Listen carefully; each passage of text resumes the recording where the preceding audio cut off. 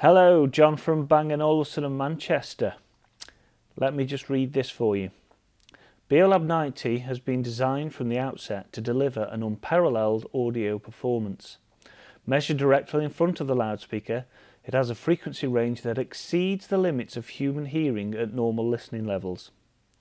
BeoLab 90 is also able to cleanly deliver audio at peak levels at or exceeding the upper limits of comfort for humans. That's right, I have been itching for this moment. That sums it up. Let's get on with it. So, BeoLab 90. This was the 90th anniversary Bang & Olufsen loudspeaker, and it is the best and most complicated loudspeaker that Bang & Olufsen have ever made. Now, the first thing you notice about them is the size. They are big. They are big, and they have to be big for reasons I will go into later. But their design is meant to make them look like a piece of furniture in true Bang & Olufsen style. Gorgeous lines, the shape is intriguing. They're just unusual, I suppose you could say, but in a good way. I mean, some people will hate them because they are big and a bit odd. I personally adore them. I think they're absolutely stunning.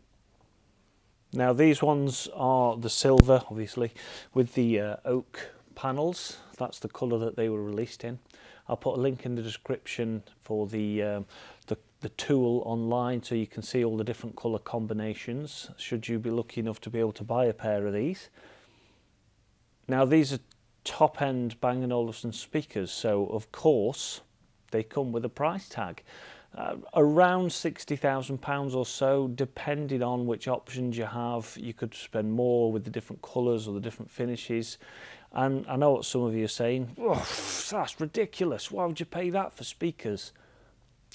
Let me tell you, these are magnificent. These are Bang & Olufsen saying, with the technology and the knowledge that we've gained, look what we can achieve. These are a benchmark speaker. They're very, very special.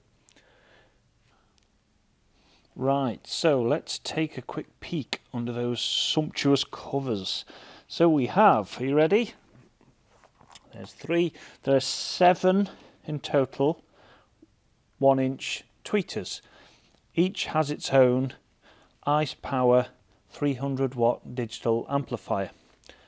There are 7 4-inch mid-range drivers, again each with their own 300 watt ICE power digital amplifier.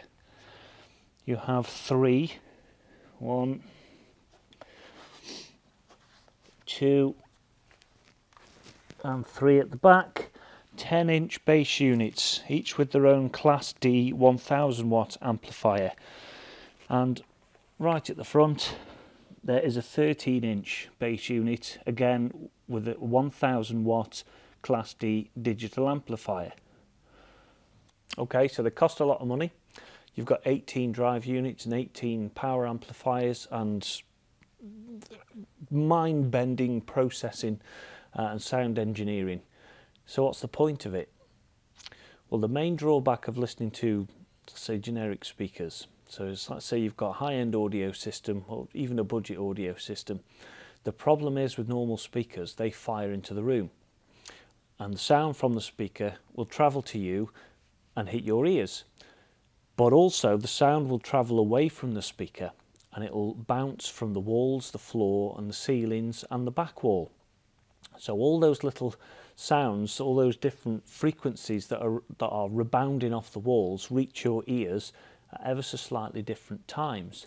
That one adjusts the stereo image, so it compresses the stereo image because you are hearing the room as well as the speakers, and it also changes the sound. So bass frequencies, obviously if you put a speaker anywhere near a corner or a wall, that changes the bass response. You will have parts of the room where the bass is louder at certain frequencies, and you'll have parts where bass at certain frequencies is much quieter or non-existent, and these are peaks and troughs in the room. The only way to overcome these things traditionally is to either use acoustic treatments like bass traps in corners, acoustic fabric or pads, these reflective pads that go on the walls, so that the sound that reflects from them is dispersed before it hits your ears. And you get many, in particular the AVRs, the home cinema receivers that come with a microphone setup. They will measure the room, they'll measure the acoustic response from the speakers, and they will use an equalizer to either boost or attenuate the different frequencies to try and compensate for the room, which can be very effective, but it's not perfect. So that's where the BeoLab 90's active room compensation and beam width control come into play. So the active noise compensation uses all of these additional drivers and all that extra power to eliminate those reflections. So if you're not hearing your room, you're just left with the speakers and the music.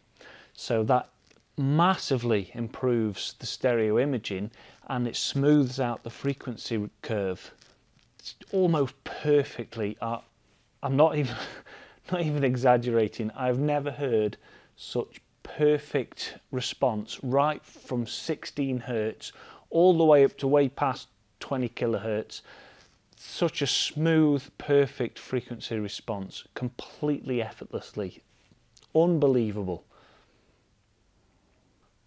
So this is achieved by taking precise measurements from your listening position, particularly at ear level around your head, so that all those sounds that would normally be reflected are played out of phase by these additional drive units, essentially cancelling them out completely.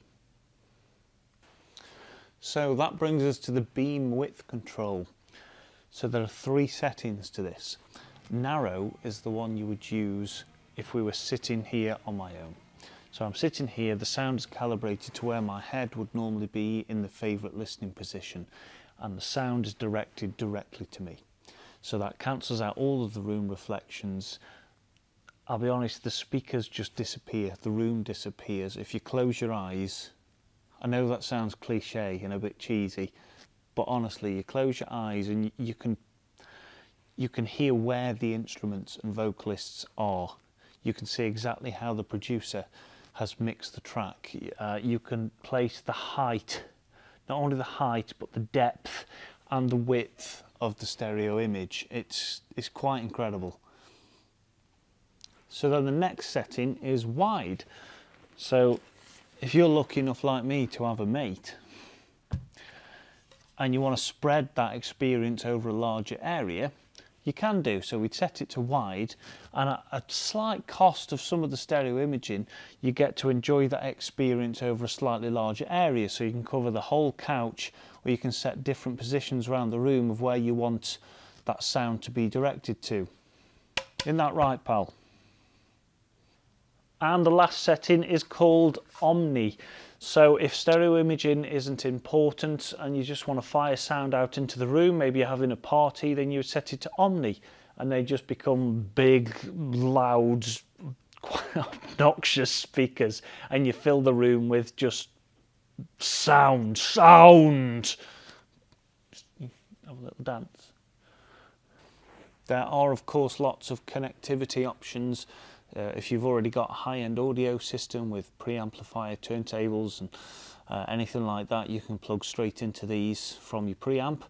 So you've got the XLR connections. I'll have to show you a picture because I'm damned if I'm going to move them by myself. They're 136 kilos each, so I value my health too much to try and move them. So I'll show you a little picture.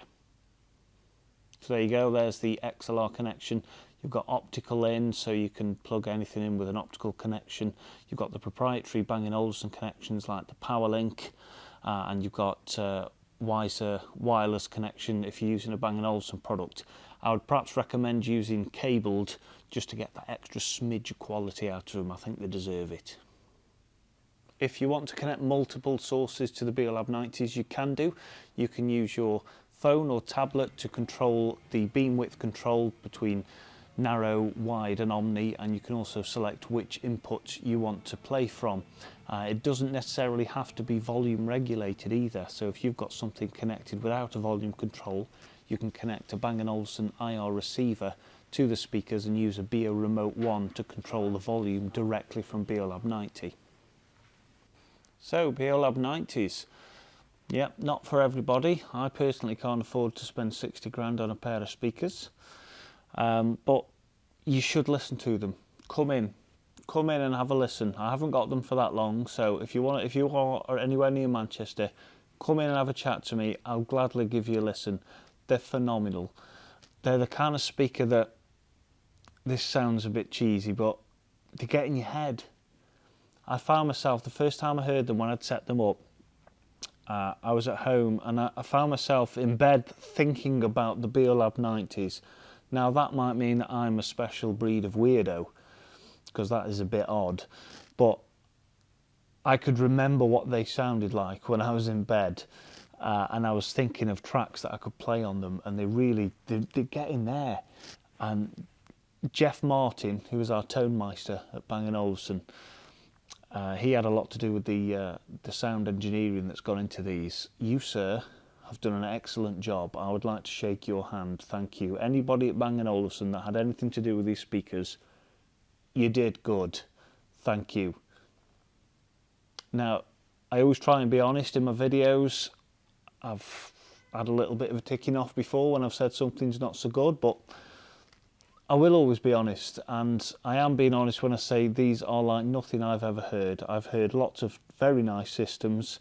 I love the audiophile systems with the big racks of amps and the big cables and speakers. I love them, but they're not friendly to a normal living environment. What you've got here is a true audiophile setup that you can pop in your living room. And they look fantastic. I mean, look at the design of them. So that's it. I'm going to listen to some music. I'm going to pop it in some narrow. Sorry pal, no room for you. Narrow mode all the way, and I'm going to listen to some music. And obviously you can't hear it because you can't experience BeoLab 90s through my lapel mic. So it's time for you to go. Well, I enjoy a bit of Pink Floyd.